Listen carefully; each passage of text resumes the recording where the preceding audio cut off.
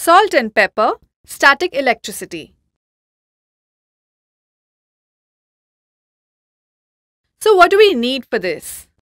Some salt, some pepper, a plastic spoon, a woolen cloth.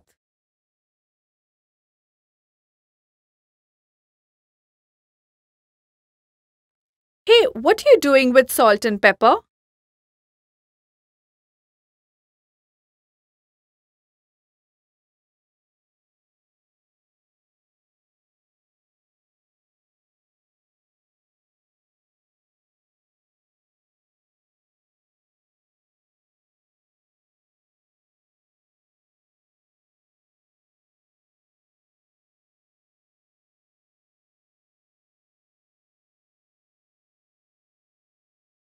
Oh no! This naughty boy is mixing salt with the pepper.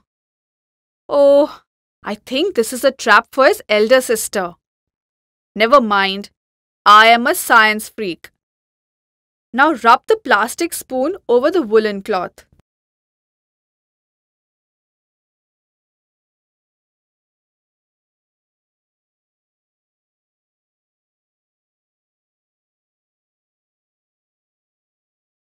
Take the spoon slowly near the mixture. Slowly.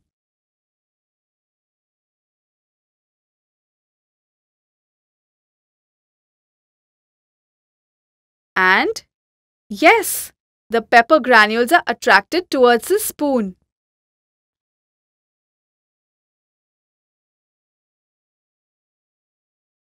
When you rub plastic on wool, static electricity is generated. Oppositely charged pepper granules are attracted towards the spoon.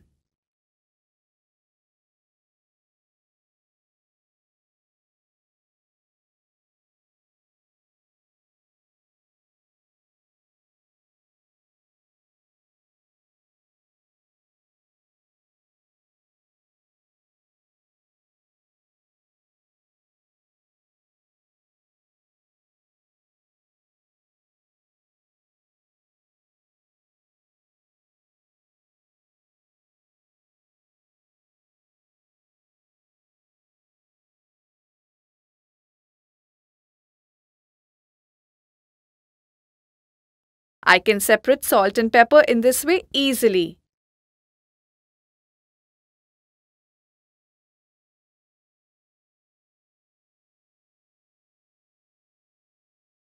The reason? When the spoon is rubbed against the wool, it becomes negatively charged.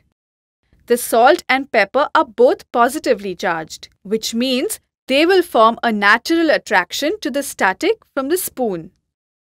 When the spoon is slowly placed above the mixture, the pepper particles fly up and attract. Why do the pepper particles attract while the salt doesn't?